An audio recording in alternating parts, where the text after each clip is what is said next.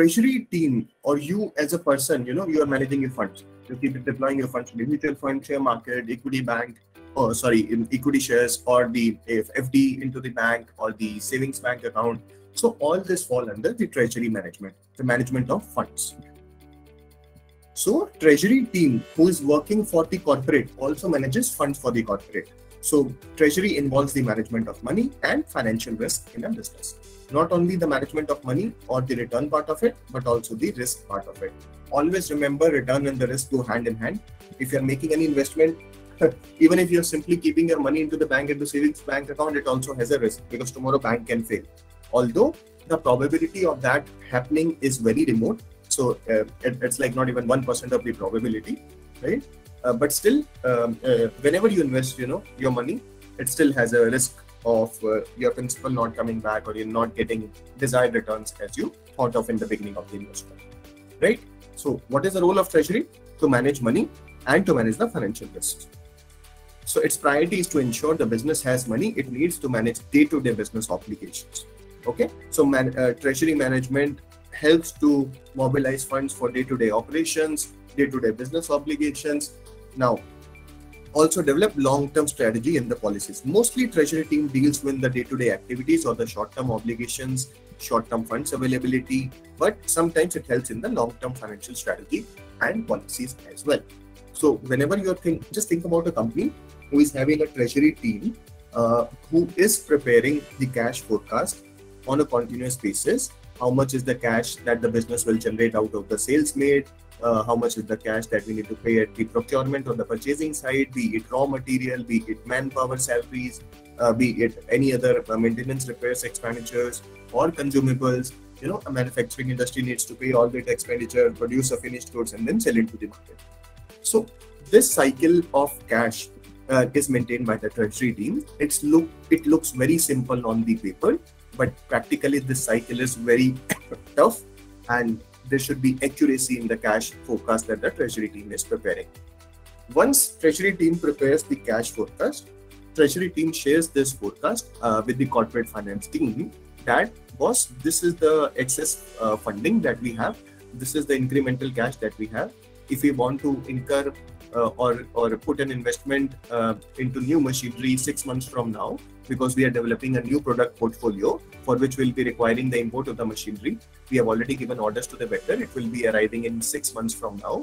So at that time, we will be requiring to pay the money, but our money is spare for next 6 months. So why not to put that money into use? Okay. So this information is given by the treasury team to the corporate finance team, and then corporate finance team make the choice of investment decisions. So there are a lot of thousands of investment opportunities available into the market, various financial instruments, various companies, shares of the other companies, various global companies. All the investment opportunities are taken care or evaluated by the corporate finance team, and then the funds are placed. As of now, this is just the base setting that we are doing. What are the functions and roles of treasury? Because everything of the finance starts with the treasury team.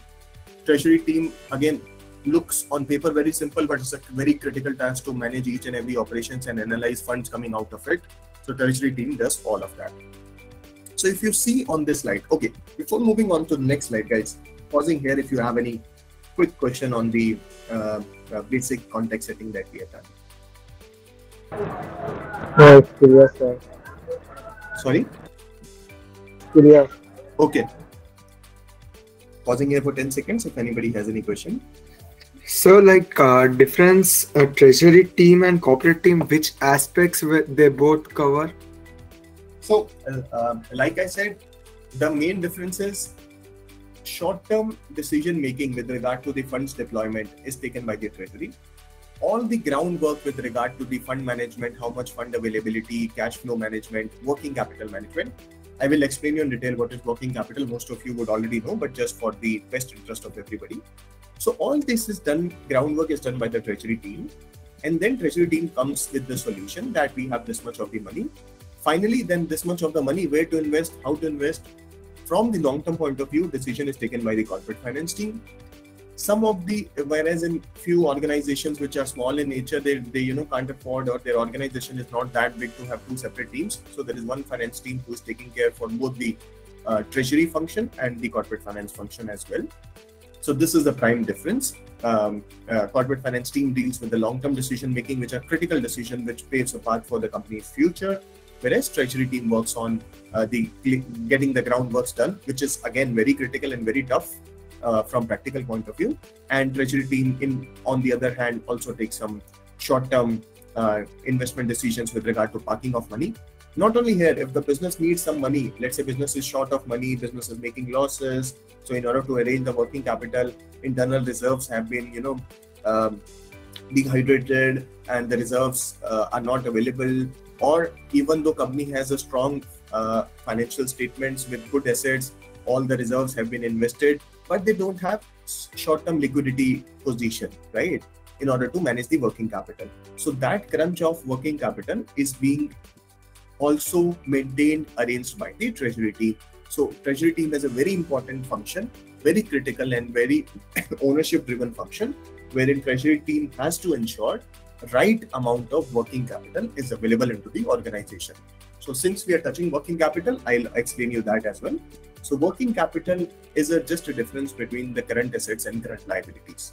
What is current assets? That gives you value in short-term period, so which can be easily liquidated in cash. Current liabilities are the liabilities for us that we have to pay into the current future.